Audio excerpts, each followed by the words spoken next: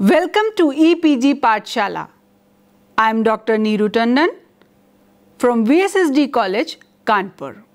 This module, the third paper, 19th century English literature, is on John Ruskin. This has been written by Dr. Beena Agarwal. In this module, sufficient information is being provided on the creative and personal profile of John Ruskin. There is an elaborate and comprehensive analysis of his two essays, Definition of Greatness in the Work of Art and Pathetic Fallacy. These essays are contained in the volume titled Modern Painters. The introduction will help to get an insight into the life, literary achievements and artistic vision of great writer John Ruskin.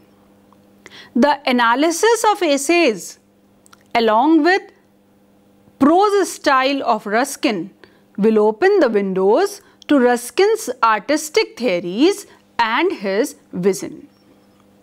Now, before we understand Ruskin, it is very important to understand the age.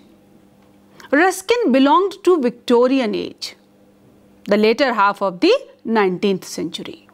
And Victorian age, it had different socio-cultural and literary background. With the expansion of industrial economy, awareness for democratic values and rational grounds for faith, English prose during Victorian age emerged as a patent tool of social criticism and aesthetic creed. Writers were obsessed by the mood of despair and disillusionment. The old order had been collapsed. The rational and scientific approach to religion, religious faith, shattered existing values and man's faith in the existence. Now, when we talk about John Ruskin, as a writer, some of the things he followed, but on certain issues he differed.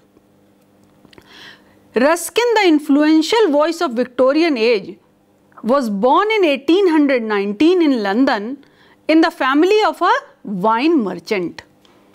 He got his education at Oxford, but his upbringing was in a very strict atmosphere. From his father, he inherited the love for reading of the books, and from his mother, he got inspiration for teaching the Bible. He really loved teaching Bible, and his command over Bible is evident from the fact that in his prose, in his essays, he has quoted from Bible profusely. In 1848, he married to a Scottish lady for whom he wrote a delightful story. The name of that story was The King of Golden River. His marriage ended in failure, separation and disappointment.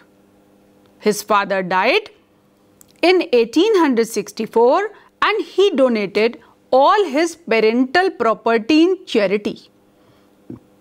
He didn't give anything to Ruskin. After the death of his father, he left London and settled in Brantwood, close to the Lake Country. Yes, the same Lake Country to which the favorite author Wordsworth was also attached. In 1870, he got a prestigious opportunity to serve at Oxford University as the professor of fine arts.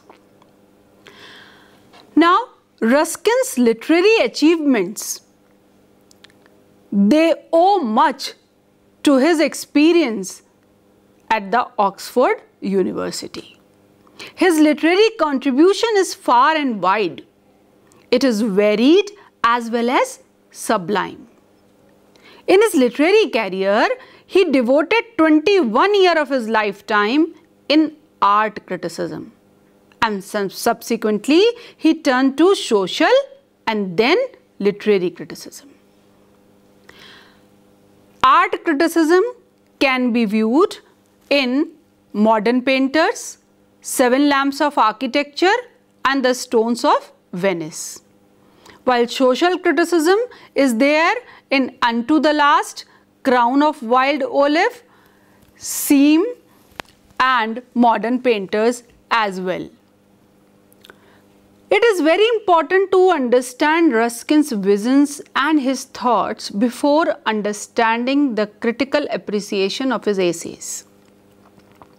Ruskin is one of those artists whose vision surpasses the self-imposed limitations of his style and subject matter, and with great depth and skill, he follows an underlying unity of ideas from painting to political and from architecture to agriculture.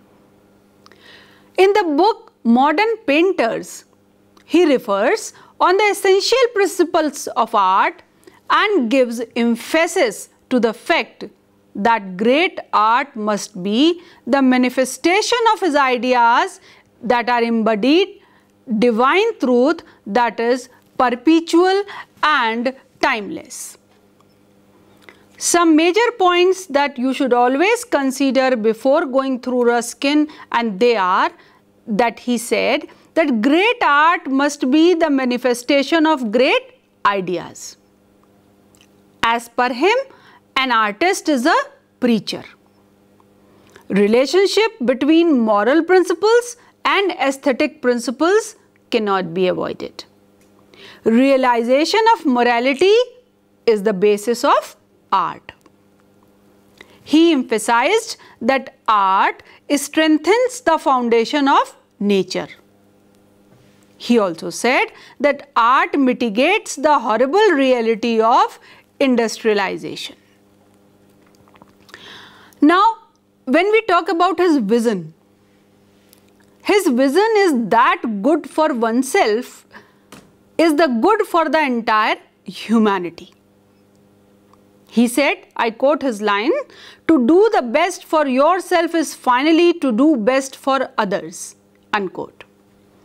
So he wanted that an artist, a writer, he should think about himself. If he wants to do something good for others, if he wants to do something good for the society, first he should be satisfied. First he should be convinced. Then only he can do good to others. That was his principle on which he based his essays. Labor is also a mode of creative expression and it generates pleasure and fulfillment. So idleness is no solution. Ruskin was religious in his faith, but instead of taking recourse to blind orthodoxy or superstition, he dictates the rigidity in moral rectitude. To him, all the commandments of God are summed up. He said, I quote his lines, "Seek you first the kingdom of God and his righteousness, and all these things shall be added unto you," unquote. Now, Ruskin had a humanitarian ideology. He thought good for all, and it was constructed in Unto the Last, that is his famous work, significantly, and that influenced Mahatma Gandhi's idea of truth, justice and humanity. Several times Mahatma Gandhi mentioned the influence of Ruskin upon his writing and upon his character.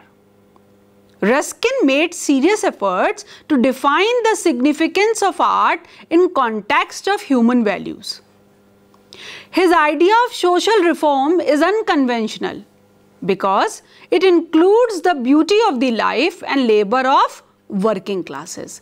So whenever we talk about Ruskin's humanitarian ideology, we must take into account that Ruskin was different from Victorian ideals in the sense that is orthodox, that is superficial. He has his own point of view and he wanted to convey that, and he did it beautifully through his essays. Now when we talk about modern painters, as a work which became very famous, it was published between 1843 to 60 and it was divided in 5 volumes. The major thing discussed over there was in defense of the mechanism of painting and art. He pleaded for the principles of truthfulness, justice and warmth of feeling. Now you see that whenever he was pleading for justice, he was pleading for truthfulness, so he was just giving you certain ways where you can just lead by an example. Now he said that art must be free from the burden of fear and affectation. For great art, one must be truthful to nature. You know that 19th century literature has got a special characteristic that nature is a supreme power in the literature by various writers. He also loved nature, but he said one must be truthful to nature. Seeks scientific foundation for aesthetic theories. Now, Victorian age was the age of science. So, he could not avoid that science, and scientific foundation is needed if even you are going for aesthetic pleasures. So, somewhere it is a mingling of art and science. He also stressed on relationship of art and morality. Only art is not sufficient if it is not giving a moral lesson. Morality should be infused with art in different forms. Contribution to pre-Raphaelite movement is also noteworthy. Now when we come to another essay by him, that is Definition of Greatness in Art. So it is the chapter 2nd of the volume 1st of Modern Painters. And reflections on painters' intellectual power to achieve the timeless effect of creative art is discussed in detail. He also tried to bring a comparison between poetry and painting. Now it is something very interesting. When you just compare these two important things, poetry and painting, specifically what pre-Raphaelites did, they did the same thing. Most of the pre-Raphaelite poets, they were painters first. So, a very beautiful comparison of poetry and painting is just very, very important to understand.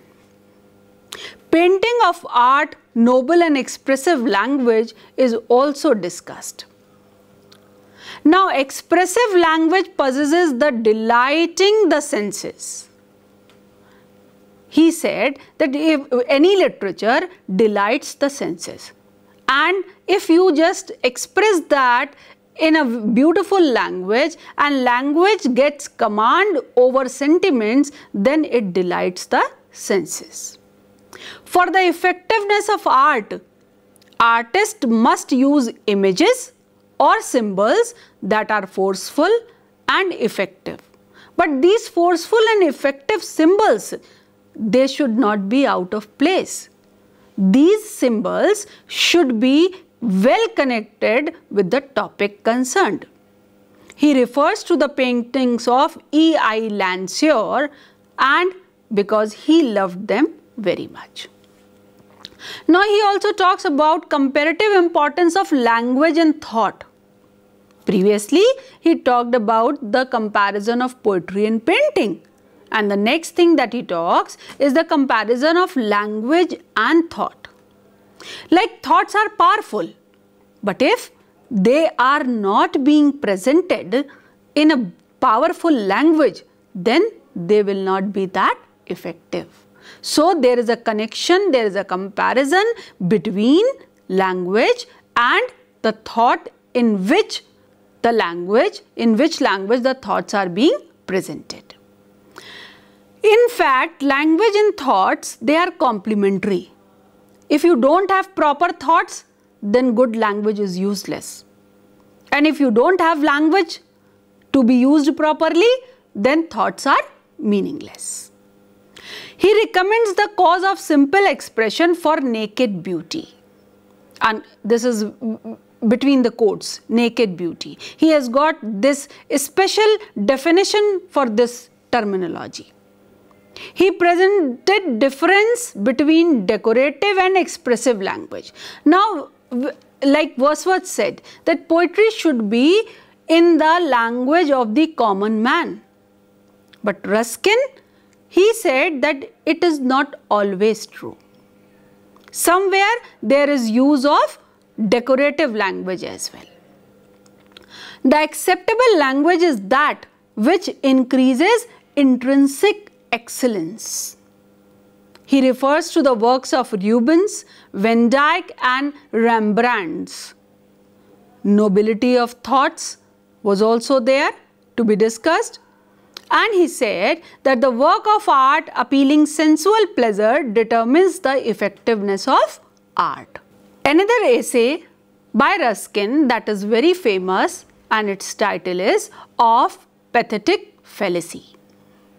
This essay of pathetic fallacy is the chapter 12 of volume 3 of Modern Painters. In this essay, Ruskin talks about the creative artist, and creative artist must express with ease. He should avoid fanciful expressions. Truth and authenticity are the foundation of excellence. Now he discussed two kinds of fancy, willful fancy and natural fancy. You must be remembering Coleridge also when he discussed imagination and fancy. There he discussed two types of imagination. While in this essay, Ruskin describes two kinds of fancy, willful fancy and natural fancy.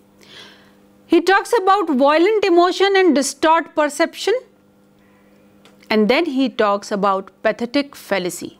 What is pathetic fallacy? Pathetic fallacy is the false perception of object under the heat of turbulent emotions.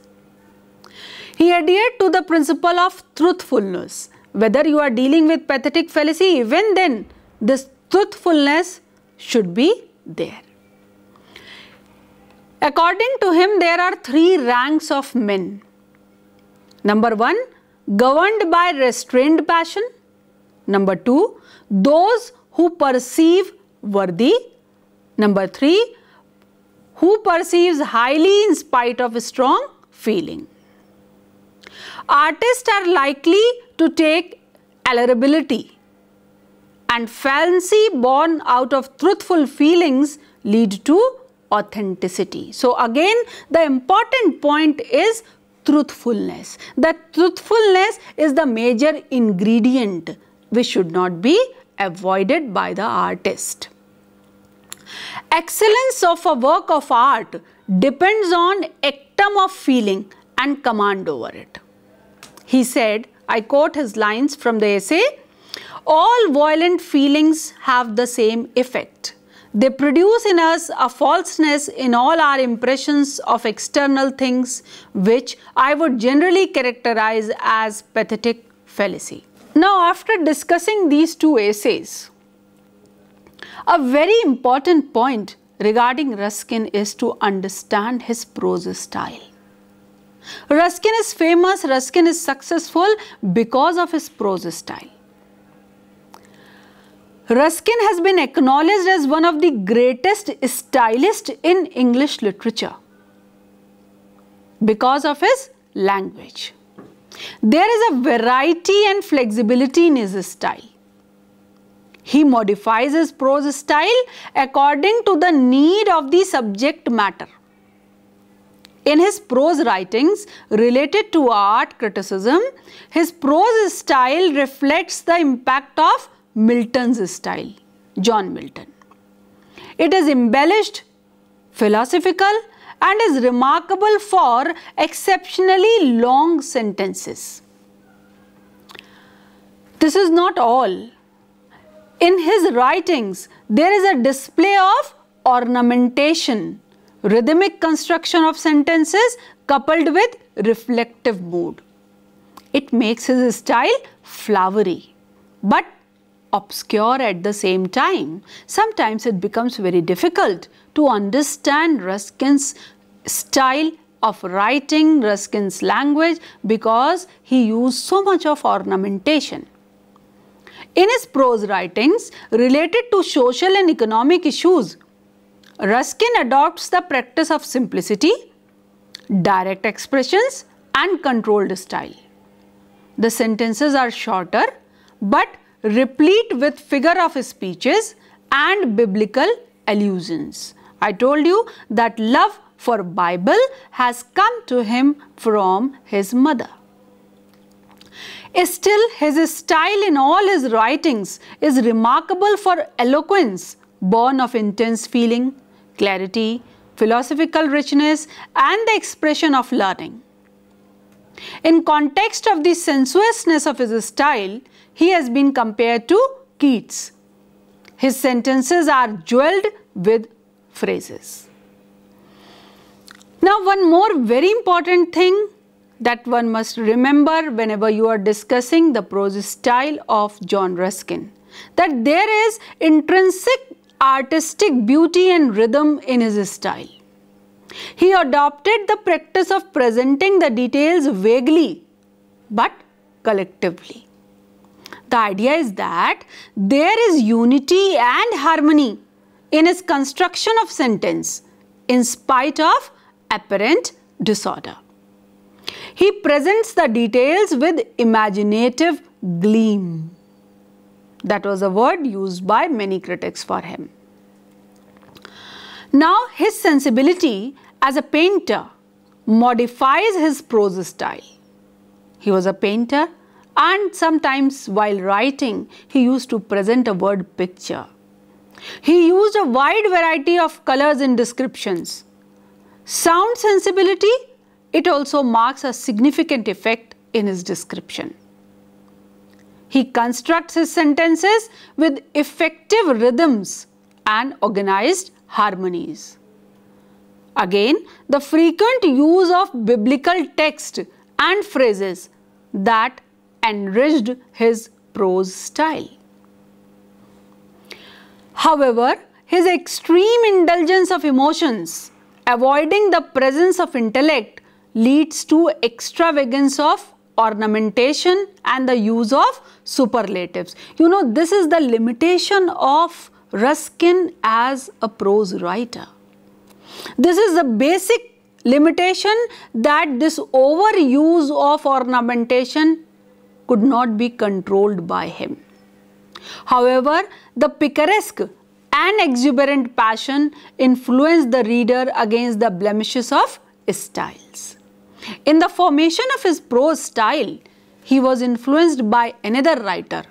And who was he? None other than Carlyle. Ruskin's prose style can be defined as a fine blending of sublimity and simplicity, ornamentation and effectiveness, is spontaneity and affection. Whenever we discuss the limitations, there is one more thing which cannot be avoided, that there is a variety and exceptional depth in his observations, but it leads to confusion and astonishment. It is difficult to get at the roots of meaning without taking the help of appropriate guiding clues. He writes without having a true insight into the subject matter. He not even discusses the cultural background of that particular thing that he is discussing in detail. So it seems that he is talking on the surface level. Whenever he used to choose any subject for his essays, he never did proper research in the subject. He started writing modern painters without appropriate understanding of classical Italian painters, and that was considered as a great limitation of Ruskin as a writer. In the end, I will like to quote some lines from his essays. When love and skill work together, expect a masterpiece. Quality is never an accident. It is always the result of intelligent effort. In order that a man may be happy, it is necessary that he should not only be capable of his work, but a good judge of his work. He advised writers and said, "Say all you have to say in the fewest possible words, or your reader will be sure to skip them, and in the plainest possible words, or he will certainly misunderstand them." Unquote. To Ruskin, art doesn't just refer to a pretty picture. Art to him is the natural expression of humanity's commune with truth, beauty, and the divine. That's how he sees it. In a lecture at Oxford, he remarked that, I quote, "The teaching of art is the teaching of all things." Unquote. And he believed that art was the measure of a nation's well-being. The art of any country is the exponent of its social and political virtues. Just to sum up, I will like to remind you that John Ruskin was a great essayist. His command over language, his command over words, his art of weaving words in the right place is exemplary. His truthfulness, humanity, honesty are the virtues which affected Mahatma Gandhi as well. He has a message to give to the world. One must go through John Ruskin's prose to understand the poetic word and literary word in a better way. Thanks for visiting EPG Pathshala.